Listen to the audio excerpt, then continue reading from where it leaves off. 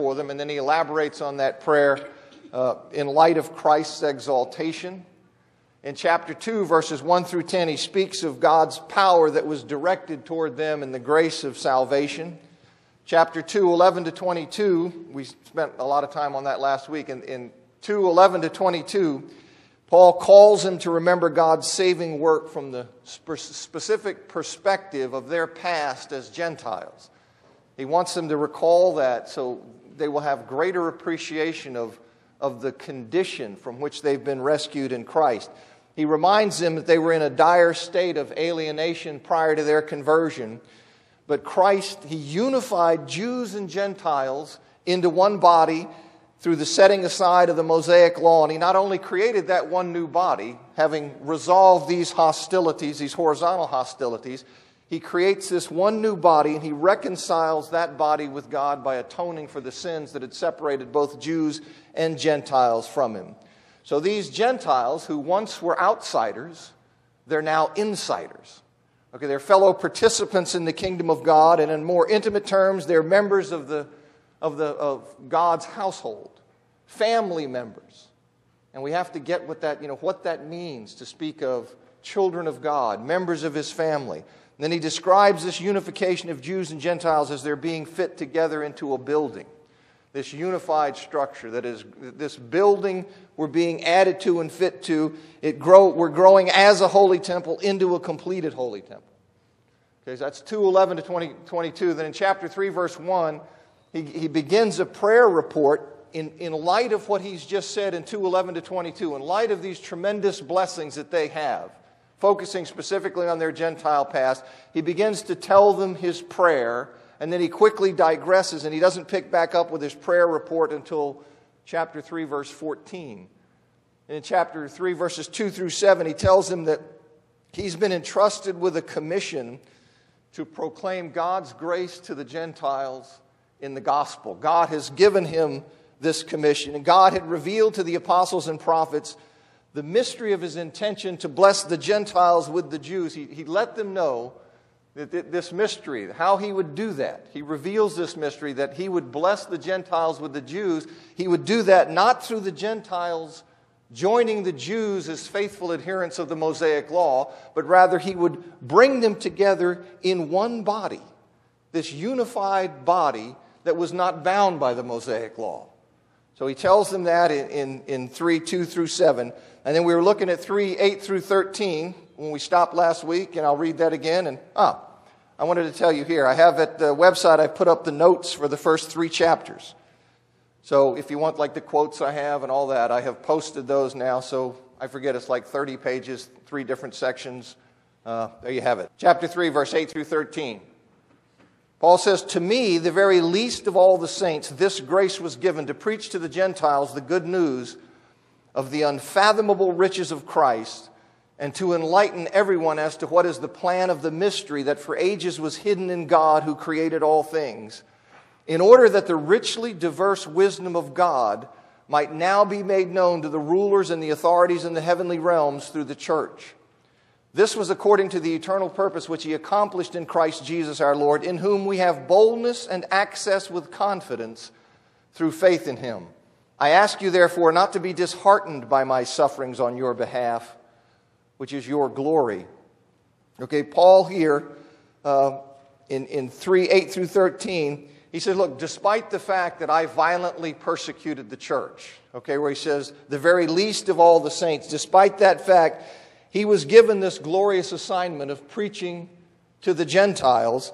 And in effect, he's preaching the gospel to them. An effect of which, as he preaches this gospel, is that Gentiles are coming into this one body with Jews. You see this reconciling effect that is taking place as Paul preaches the Gentiles accept it, and they therefore become this one body with Jewish believers that he's been talking about. And the effect of that is then to enlighten all people regarding the nature of God's previously unrevealed mystery. Okay, that mystery is that He is creating one body from these previously hostile groups, and it's about the manner in which He's doing that. Okay, he is not doing that he's not blessing Gentiles with Jews by having Jews come in and be faithful adherents of the Mosaic Law. He's doing something new. He's doing something different. He's creating this new body. So as Paul preaches the gospel to Gentiles, as they accept it, they then come into this one body, and that fact then enlightens all people as to the nature of this previously unrevealed mystery. And the purpose of that, you see in verse 10. The purpose of that, he says, of this bringing Gentiles and Jews into one body and of its consequent enlightening of all people, he says in verse 10, in order that the richly diverse wisdom of God might now be made known to the rulers and authorities in the heavenly realms through the church. Now, I just got to this when we ended last week, but I want you to absorb this. Okay, absorb this. The purpose was that the richly diverse wisdom of God might now be made known to the rulers and authorities in the heavenly realms through the church. God discloses his complex, his multifaceted. I always think of like one of those Roaring Twenties balls with all the facets on it. See, his complex, his multifaceted wisdom, he discloses that wisdom to the rulers and authorities in the heavenly realms through the very existence of this unified, multiracial, multi-ethnic community that is the church. You see, he has brought Jews and Gentiles, all other hostile factions, he has brought them together in one. So the very existence of this healed community, the very existence of this group, this multiracial, multi-ethnic group brought together as one body, the very existence of this group is a message to the heavenly beings. Okay, to angels and especially to demons. It is a token, okay? To the church is an object lesson. To the heavenly beings, angels, even the demons, it's a foretaste or a token, you see, of the coming cosmic reconciliation that he mentioned in chapter 1, verses 9 and 10. This unification, this reconciled body of people is a token of what he's doing in Christ. Right? What is he doing? He's healing. He's resolving. Cosmic reconciliation is coming because of Jesus Christ, where all things will function in harmony. And so this church that exists today in the here and now is a token of that. It is a token of that cosmic reconciliation that's now in process. It is a sign of the already won victory, and thus it's a display of God's supreme wisdom in the achievement in Christ of his purposes in reversing the fall. What happened with the fall? The fall created disintegration and curse and everything apart and everything separated. Well, in Christ, he's reuniting everything. He's bringing all things together, and the church is a token of that victory that proclaims that. So it proclaims his wisdom in reversing the consequences of the fall in Jesus Christ to the heavenly beings. I love this stuff. You know, this is like, look at what the church is. And when people talk about, I don't care about the church. I just want to get a gun. What do you mean you don't care about the church? Do you know what the church is? Do you understand what the church is? Do you understand what the church is saying? Not only to people around, but to the heavenly beings. As we are one body in Jesus Christ. And implicit in this is the fact that the demonic powers have been defeated, which is a real comfort. See, given the spiritual warfare that they are fighting and that we are fighting. It is a comfort to know that this victory has been won and is simply working itself out. Now, the church's role in God's revealing of his wisdom to heavenly beings was part of his eternal purpose. Okay, not an afterthought, not a sidelight. It's a purpose that he accomplished in Jesus Christ.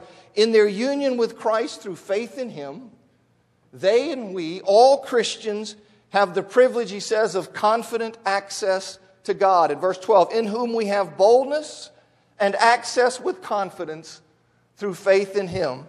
Okay, we cannot be blocked from God by any spiritual forces of evil.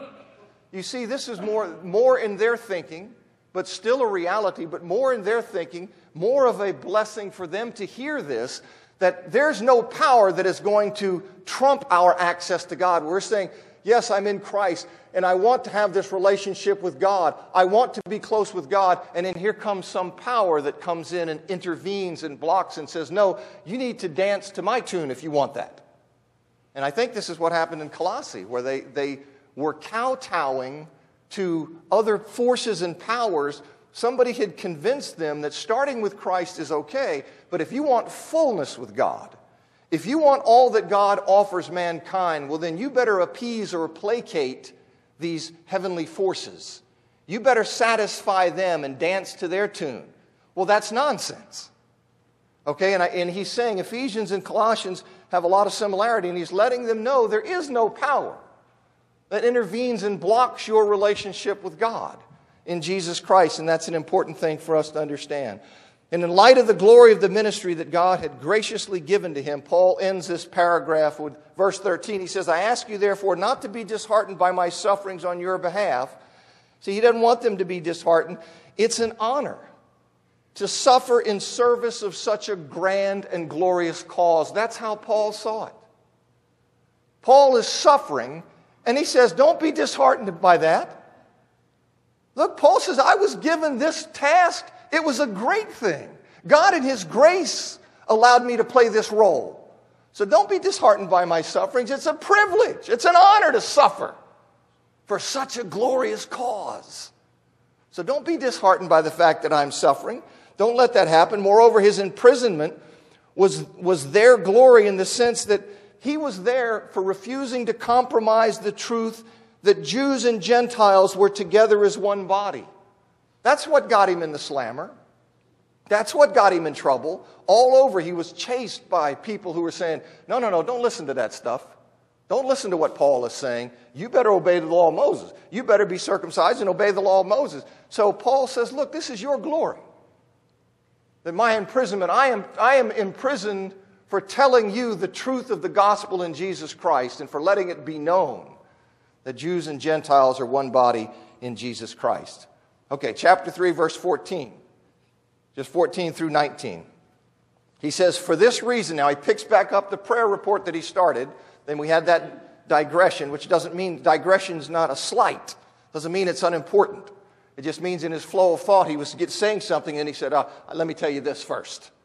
Okay, and then he picks back up and he says, for this reason, I bend my knees before the Father, from whom every family in heaven and on earth is named, in order that he may grant you, according to the riches of his glory, to be strengthened with power through his Spirit in the inner person, that Christ may dwell in your hearts through faith, that you, having been rooted and grounded in love, may have power to comprehend with all the saints what is the width, length, height, and depth, and to know the love of Christ that surpasses knowledge, so that you may be filled with all the fullness of God.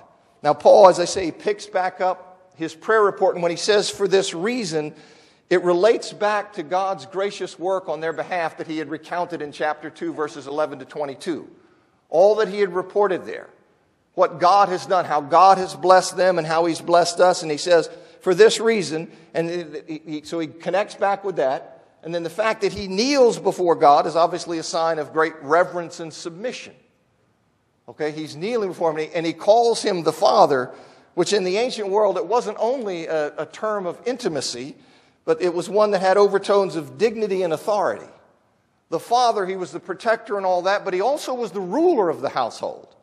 And so you see all of these things tied up when he refers to God as the Father. Now, God is the Father from whom every family, he says, in heaven and on earth is named, because he's the creator of all things. Okay, he is the source of every order or class of heavenly beings, so you can think of family that way. He's the source of every order or class of heavenly beings, and he's the ultimate ancestor of every family of humans. Okay, God is the creator of all things. They all carry his name in the general sense that they are all creatures of God. Okay, and this is one of these things that just makes our culture just go crazy. This idea of God as the creator. And, they push nonstop this stuff that no, he's not. There is no creator. You came from nowhere out of nothing by chance. Okay? And that's taught everywhere. You breathe it in. And if you say that that's insane, they say that you're a religious fanatic or something like that. But anyway, creator. Okay, God is the creator. All of these, the heavenly beings, all human beings. Okay, he's ultimately the creator. Paul prays that God, according to his limitless resources, will strengthen them with power in the inner person through his Spirit. Or, as he puts it differently. Now, the way I read these clauses, like O'Brien and some other people, I think he's restating in the next clause what he means when he says that he'll strengthen them with power in the inner person through the Spirit. He then puts it differently in the next clause, but saying the same idea, that Christ may dwell in their hearts through faith. Okay, strengthen in the inner person through the Spirit. That is, that Christ may dwell in their hearts through faith. Now, the Spirit's transforming empowerment of the inner person is Christ through the Spirit. Okay, you see that that's not an odd idea of Christ through the Spirit. You can see it in Romans 8, 9, and 10, Galatians 2:20, Galatians 4:6. So the Spirit's transforming empowerment of their inner person is Christ through the Spirit, pervading their hearts, extending his occupancy, so to speak. Okay, pervading their hearts, extending his occupancy of their inner being. It is Christ who indwells from salvation, making himself at home, becoming deeply rooted in their lives, becoming the controlling factor in their attitudes and conduct, spreading out in their hearts, being transformed that way. Christ extending his occupancy, so to speak. Okay, this is the idea of what he's praying for in their lives. As O'Brien remarks, he says his indwelling is not something additional to the strengthening. To be empowered by the Spirit in the inner person means that Christ himself dwells in their hearts. It is this extension of control and power in their lives that he's praying for. And this indwelling for which he prays is through faith. Okay, it is through faith in the sense that it means it happens in conjunction with their trust in Christ. Okay, this happens in conjunction with their trust in Christ. It's through ongoing faith that we yield to, rather than resist, Christ's transforming influence, his making himself at home. You know Christians who fight that. Then they say, what's wrong? And you know Christians who yield to the Spirit's transformation. Okay, so that's what he's talking about when he says that this is through faith and the strengthening with power of their inner man, the indwelling of Christ for which he prays. Now this is, how you tie these clauses together can get complicated. I'm telling you how I see it. Okay, there's something of a progression here where you have this strengthening with power of the inner man, this indwelling of Christ for which he's praying, is so that, having been rooted and grounded in love as a result of that transforming empowerment, okay, he wants Christ to spread out, the Spirit to transform them, so that they'll be rooted and grounded in love as a result, that they may have power with all the saints to comprehend certain things. This is the logic, it seems, of what Paul is saying. And you say, well, how does that fit together? Okay, here's what I think he's saying. As one is transformed into the image of Christ, love becomes increasingly central to one's life. Okay, as the Spirit transforms us, as Christ extends his occupancy, love becomes increasingly central to a person's life. And as that happens, one's ability to be blessed with insight expands. Okay, as love becomes more central to my life, as a result of the Spirit's transforming work, my ability to be blessed with insight expands. See, being rooted and grounded in love, it repositions a person. You see, I now will look at something, I'll come over here because I've been rooted and grounded in love. It repositions a person so that the person, that he's now better able to receive from God the power to comprehend certain things as never before. Okay? Spirit transforms me. Love becomes central, rooted and grounded in love. I now have this new perspective that I'm now able for God to bless me with comprehension of things that he could not bless me with over here. Okay, so I think that's what's happening, what Paul is praying about. And he prays that they may have power with all the saints. Now, what's he saying there? He wants them to be repositioned, that God may give them comprehension of what? He says, so that you may have power with all the saints to comprehend the width, length, height, and depth. Okay, now he doesn't specify the object of this length, width, height, and depth.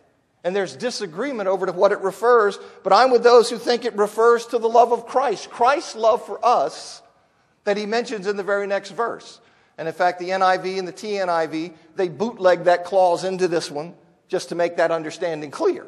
And there may be some other translations that do that. So I think that's right. It's just not how the text reads. Okay, so this idea, what does he want God to bless them with? What is the comprehension that this repositioned person, through the transforming work of the Spirit, he's praying that they may what? He wants God to give them this heightened, this new comprehension of the length, width, height, and depth of Christ's love. He wants God to enable them to grasp the immensity of Christ's love, and with that, for them to know in a deep and personal sense the love that is so magnificent it is beyond knowing fully. Okay, O'Brien remarks on that. He says, to speak of Christ's love as surpassing knowledge means that it's so great that one can never know it fully. No matter how much we know of the love of Christ, how fully we enter into his love for us, there is always more to know and experience. And that's how it is. Christ's love for us is that deep, that mind-boggling, that we cannot exhaust it. But Paul is praying that God will grant them a greater comprehension, and his prayer for their increasing comprehension and knowledge of Christ's love is for what? He says, so that. All of this, you see this, transformed in the inner being. Okay, Christ extending his occupancy, so to speak. So love becomes central to a person's character. As that happens, one is repositioned and it is a better position than for God to bless them with knowledge and insight. He wants that knowledge and insight of what? Of the depth, length, width, height, and depth of Christ's love for us. Now, why does he want that? Okay, he's praying for that. He wants that. He says, so that the ends, he says, increasing comprehension of knowledge in Christ's love, so that they may be filled with all the fullness, in the last verse here, so that you may be filled with all the fullness of God. Okay, what does Paul want for them? D.A. Carson, he says in his book, A Call to Spiritual Reformation, he says, to be filled to the measure of all the fullness of God is simply a Pauline way of saying to be all that God wants you to be, or to be spiritually mature. Okay, this is what Paul wants for them. This is what we ought to want for one another. That we be all that God wants us to be. That we be like just completely flowers just opening up and blooming as the Spirit is just transforming us into Christ-likeness. That we might be all that God wants us to be. And Carson continues, he says, we may think we're peculiarly mature Christians because of our theology, our education, our years of experience, our traditions, but Paul knows better. He knows we cannot be as mature as we ought to be until we know this love that surpasses knowledge. Isn't that interesting how Paul does that?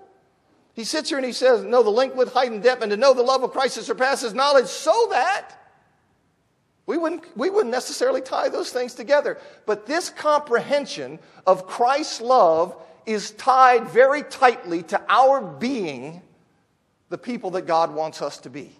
And so Paul is praying that for them. He wants this maturity in their lives. See, the church in principle already is the fullness of Christ. You see it in chapter 1, verse 23, Colossians 2:10. But in practice, it has not yet attained the fullness. Okay, you see again this tension, the already and the not yet. He says you're the fullness of Christ. Here he's praying for the fullness of Christ. Okay, Andrew Lincoln says in his commentary, the relationship between what the church is and what the church is to become reflects ultimately the tension between the already and the not yet. Or as O'Brien puts it more succinctly, they are to become what they already are. You go, what? What? But you see the idea. You see the idea that it is invaded. That is it. This saying we are to become what is already ours in right, in principle. We are to live up to what God has bestowed on us. All right, here's this doxology. Chapter 3, verse 20 and 21. Paul says, now to him who is able to do immeasurably beyond all things that we ask or imagine, according to the power that is working in us. To him be glory in the church and in Christ Jesus throughout all generations, forever and ever. Amen. Now, having boldly petitioned God on their behalf, right? I mean, what he's just been praying for, all of this transforming work, this repositioning, God giving them this greater comprehension so that they might be all that God wants them to be. Paul then says this, you see, he's petitioned God, and having done that, he then praises God as the one who can do immeasurably beyond all the things we ask or imagine. His power is limitless. Right? His power is limitless. That's who God is. And so Paul, having asked such great things, he praises God for that. And the power by which he can do all things is in accordance with, is in conformity with, the power that is at work within us, within Christians, through the Spirit. Do you see how we have the power within us to be transformed? You know, the song, free me from its guilt and power. Be of sin the double cure. Cleanse me from its guilt and power. Free me from its guilt and power. It's guilt. That's where we stop. We so often just say, well, all it is, it's purely forensic. Just go ahead and I'm forgiven, that's it. From its guilt and power. Do you see the power that is at work to transform us? And if we sit here and fight it and resist it and won't yield to it, and then turn around and say, well, there's no power in there. Don't blame the power. Don't blame the power. There is power to take the lowest, worst sinner and turn him into somebody that you sit here and say, what a just righteous person. How has this person changed? He used to be involved in all of this, trapped, enslaved. But the power of God in his life has freed him from that. Okay, we have to see that. We have to see it as an important part of the gospel of Christ is he doesn't save us and leave us. Where we're going to just say, don't worry about it. You've been forgiven. Just continue living in that. Power to transform us. That power that can do immeasurably beyond all we ask or imagine is in accordance with the power that is at work within us. Okay, so we can be different. Now, Paul ascribes glory to God in the church, of course, and in Christ Jesus. But I want to pause on glory to God in the church because, again, this attitude that's in our culture, that the church is somehow dispensable, the church is a drag, the church is, this burdensome thing. Well, somebody needs to get their mind right about what the church is. Right? And look what F.F. Bruce says. He says, God is to be glorified in the church because the church comprising Jews and Gentiles, and of course all other healed hostilities, all other chasms that exist between human beings, whether they be class, I'm highborn, you're a lowlife, you see? Whether it be, I'm a plutocrat and you're a dirtbag. Okay, so all of these things. But here he's talking about Jews and Gentiles. But he says, God is to be glorified in the church because the church comprising Jews and Gentiles is his masterpiece of grace. It is through the church that his wisdom is made known to the spiritual forces in the heavenly realm. The heavens declare the glory of God. You know that, right? We all say that the heavens declare the glory of God, but even greater glory is shown by his handiwork in the community of reconciliation. Do you ever think of the church that way?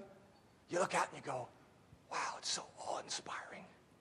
As I look around and see the heavens, his handiwork, I look and see the intricate details of the cell. I see all of it. Do you ever think of the church as proclaiming the glory of God in this body of reconciled people who once were at each other's throat, who were hostile, that the reconciling work of Christ has brought them together? That is to the glory of God. The church's existence is to the glory of God. And Paul is saying that, and we need to hear it and we need to understand it. That the church is not something you brush off your feet. The church is to the glory of God. And he says, the heavens declare the glory of God, but even greater joy is shown by his handiwork in the community of reconciliation. This community, moreover, consists of human beings who are united in Christ, members of his body in whom Christ dwells. The glory of God in the church cannot be divorced from his glory in Christ Jesus. Of course, see, the church is reconciled in Christ Jesus. But you have to see this. You have to see what he speaks of here. Now, this glory will have no end. All right, throughout all generations, forever and ever, the redeemed in Christ will bear witness to the surpassing riches of his grace and kindness toward us in Jesus Christ. Eternally, we will bear witness to the grace and the mercy of God by our existence. Okay, this group of redeemed sinners, our existence by God's mercy expresses to everything, for all time, the greatness and the glory of our God and Father in Jesus Christ. And then the amen is something that would be said or echoed by the congregation as their endorsement of the doxology when that letter was read out loud. So when he said that, he was looking for the people would say, that's right. See, they would say, that's right. That is our God. You see, that is our God. All right, chapter 4. We're going to have there's a big shift here. All right, these first 3 chapters that we've been looking at, you see these great doctrinal themes are sounded. Okay, I hope I've done some justice to that because they're amazing. What Paul spells out in these first 3 chapters. These great doctrinal themes have been sounded, but Paul, he exhorts them in chapters 4 through 6 on the basis of these great doctrinal themes that he's presented. He then in chapters 4 through 6, he exhorts them to live a certain way. Okay, the division isn't airtight, but there's definitely a shift in chapter 4, verse 1, from theology to ethical admonition, from explaining what is theirs in Christ to urging them to live consistently with that mighty salvation. Okay, so he'd been telling them, listen, this is what God has done for you. Look what you have in Christ. Look where you were. He has taken you, reconciled you, brought you into one body, reconciled you with God. Praise him, praise him, praise him. Now we're going to get to chapter 4. He's going to say, therefore, you got some stuff to do. You need to live a certain way. And I was telling somebody last night, when you talk that way, and I say it in here all the time, people say, I don't want to talk too much about righteousness and holiness and sin and calling people to live rightly. Because if you do that, then it sounds like you're making work salvation. I can put the two together. I can understand that my standing before God is by grace, through faith, not by works. And I can also understand that because of what he's done, he calls me to live a holy life. Okay? So you call me to live a holy life, and I call you to live a holy life, unapologetically. I don't sit here going, well, you really shouldn't be committing adultery. You really shouldn't be doing that. You really shouldn't be engaging in homosexual activity. No! I'll tell you the truth about it. Right? Tell you the truth about it. And you're going to see Paul is not slow in telling the truth. None of the Bible writers. That's why I never understand that idea. When people say that to me, I think, have you read the Bible? Have you seen what is said in the Bible? I mean, in chapter 4, here, we'll start. Chapter 4, verse 1 through 6. I, the prisoner in the Lord, urge you, therefore, to walk worthily of the calling to which you were called, with all humility and gentleness, with patience, bearing with one another in love, making every effort to keep the unity of the Spirit in the bond of peace. There is one body and one Spirit, just as you also were called to one hope of your calling, one Lord, one faith, one baptism, one God and Father of all, who was over all and through all and in all. Okay, we have Paul's exhortation here. He's going to exhort them to walk worthily of the calling they've received, and he undergirds that by the fact of his own costly commitment to Christ. Where is he writing from? He's a prisoner. Paul says, look, this Christian, your devotion to Christ, your life for Christ, it is not some game. This isn't the Rotary Club. This is a revolution. You give your life to this. You go down and talk to some revolutionary somewhere. I've said this before. But you go down somewhere where you got people who are engaged in a revolution. What do? They eat, sleep, and breathe it. It consumes them. And what are they doing? They're talking about overthrowing some worldly government. But it is their commitment and devotion to it. Well, Paul writes as a prisoner. Why? Is it because it's a yawner? You say, well, I wasn't really serious about this Christ stuff. It's kind of a neat philosophy. You can kind of throw it in with a little bit. No. This call of Christ, this is a world-changing, radical thing. And so Paul undergirds his call that, listen, you're going to need to really live up to this calling. People are going, well, that's easy for you to say. No, it's not easy for me to say. I'm writing to you from prison. So don't give me that. I know what it means to sacrifice for the cause of Christ. I know what it means to live for Him. And I'm calling you to do the same. Okay? None of this stuff about, hey, we got the people who really live for Christ, and then we just live down here for ourselves. Is that the way the body of Christ is? No. All of us were called to live righteously. He urges them to live worthily of the blessed state to which they've been called in Christ. Now, specifically, he urges them to make every effort to maintain the unity of the Spirit in the bond of peace, which involves conducting themselves with all humility and gentleness, with patience, and bearing with one another in love. See, Christ has effected peace between warring groups of people. Christ has done this. He has effected peace between the formerly hostile Jews and Gentiles, and by implication, He's done that with regard to all other hostilities. He has achieved this. He has effected this peace. He put to death their hostility and formed them into one new body. That's what He's been saying all through chapters 1, 2, and 3. Christ has accomplished this, right? He put to death their hostilities. He formed them into one new body whose various parts share the same Spirit, the one Spirit in whom they have access to the Father, as he says in chapter 2, verses 14 to 18. See, that unity is a spiritual fact. It is something that Christ did, and then Paul exhorts them not to create that unity. He exhorts them to maintain it. Okay? To maintain it. Gordon Fee writes, he says, the unity of the Spirit, this is in his book, God's Empowering Presence. He says, the unity of the Spirit does not refer to some sentimental or esoteric unity that believers should work toward.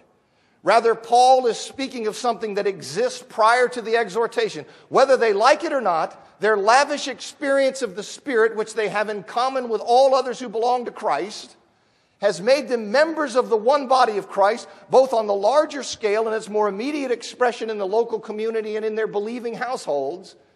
So they may as well get on with liking it and demonstrate as much by the way they live. Okay, we are spiritually one.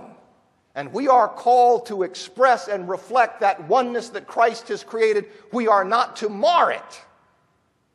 We are to maintain it. And it's very important. See, they are to maintain the unity of the Spirit, the unity Christ effected in the form of the bond of peace, meaning they're to express that unity by living at peace with one another.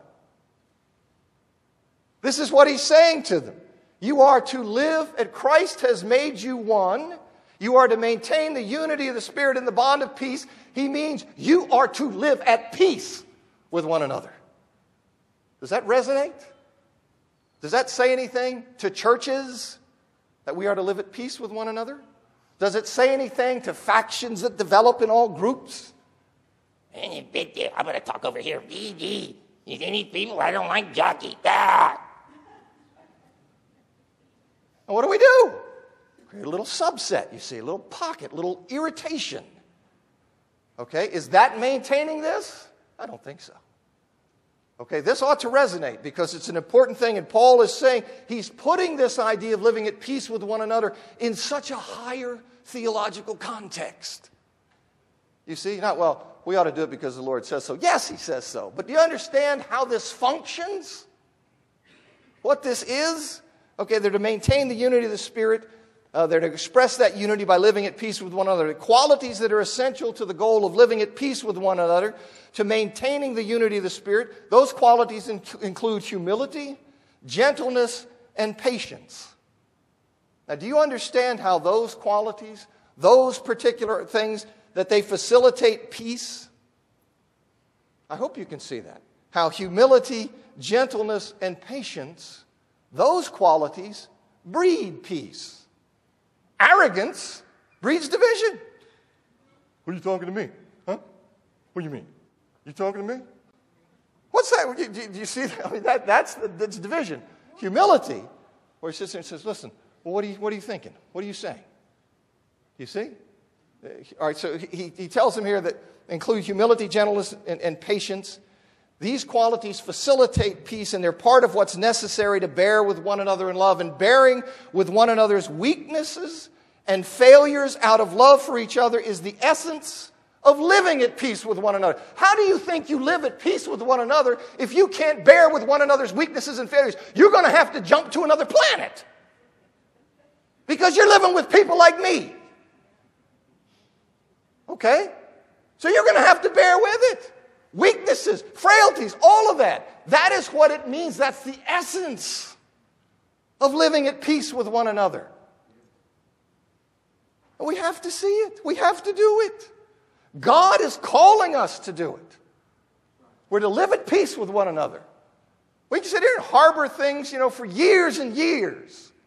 And I said, does this not sink in? Does this not work? I mean, I feel like, what about this? Don't you understand? I understand the bell. Thank you.